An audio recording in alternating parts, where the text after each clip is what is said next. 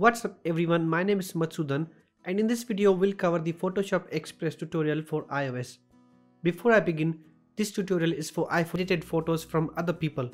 Holding on a photo shows the original photo. You can easily copy the edits and apply it to your photos. Moving to the edit menu, you find the most recent photos here. You can also tap on the top to open photos from Lightroom, Library, Creative Cloud and more. Let's open this photo here. On the edit screen, on the top, we have the undo and redo buttons alongside the auto tune and compare with original options. Next to that, we have premium and export options. In addition to the basic file formats, Photoshop Express also supports RAW photos. Down the bottom, we have the editing tools. The first option is called the themes menu. Here you find some of the themes to apply to the photo. There are quite many themes and most are free. You can edit each component of the theme if you want. The next option we have is the looks option. Here we have over 100 looks to choose from. You can also slide on this line to increase and decrease the opacity level of the effect. You can set a custom look and save to use later. The next tool is called overlays, also called lights. The app offers around 85 lights to decorate the photo. Some lights have slider while some don't, and unlike the looks, you can't save the lights for later use. The auto tune option on the top can help you auto tune the image by doing some small color tweaks to the photo. The third option is the crop option. The app comes with some built-in aspect ratios for social media which can be handy. And you can rotate the photo and flip horizontally and vertically. The last tool is the transform option. Here you can auto transform the picture or take the matter in your own hands and manually change the skew. You can also select the balanced auto, which will try to crop and transform together. Next to that tool, we have the adjustment feature. It comes with many options, all with a slider to adjust the opacity of the effect. The next option is the split tone option. I don't touch this tool very often, but it can help you add some extra colors to the photo. The next option is the blur option. It only offers a circle and a full screen option. The circle, called radial, allows you to move and change the circle radius, and if you want to blur inside of the circle or the outside, the option is available too. The blur also allows blurring the whole photo. You can slide on the slider to adjust the blur opacity. The last tool is the Vignette tool.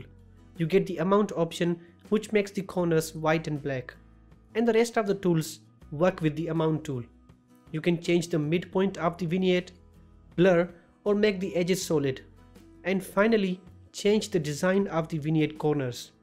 The heal option can help remove the blemishes.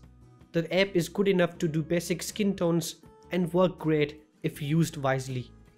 The next is the red eye remover. We don't have any red eye, but if you have any red eye in the photo, zoom into the eye and tap on it so that the tool can easily detect and fix it. The pet eye feature on iOS is premium, but it's free on Android. The tool can fix the red eye of your pet's eyes. The next common tool is the text tool. You get many styles to choose from. Just tap on each to add to the photo. Double tap on the text to edit. Different text styles come with the slider to adjust the transparency. You can change the size of the text by holding on the bottom left edge. The other three options are for rotating, editing the text and removing it from the photo. You can add multiple by tapping anywhere on the image and then tapping on another text. You can also change the font color and text alignment. The font color also comes with the color picker wheel, which enables more options. You can browse themes and saved colors or put in the hex or RGB codes in the menu if you have the color code. The stroke option is unique to iOS. It offers to add some nice borders to the text. You can adjust the border radius with the slider. Just like the text, you can add stickers. The app comes with over 70 stickers, all categorized above. Just tap on each to add. You can add multiple like the text. The bottom right option is the size option, while the other two are for rotating and removing the sticker. The last tool we have is the borders tool. You can add different kinds of frames to the photo. Frames don't come with this slider, so you can't adjust the thickness. The next tool is pretty cool. It's not available on Android. You can select one of the effects and give a nice 3D effect to the photo. The app downloads from the internet, so the internet connection is a must. You also have an option to send the photo to Photoshop Desktop to edit the image further. Let's go back to the home screen. You can create collages. The option will open a selection menu where you can choose different photos. On the collage screen, you get many layout options to choose from. Some are free and some are not. You can also edit each image by tapping on it and then tapping on the edit. Just come back after making the changes. You can add an effect to the collage. The collage editor in iOS is much more advanced than in Android. Anyway, in the export menu, you find the photo quality and photo resolution. You can tap on each to adjust.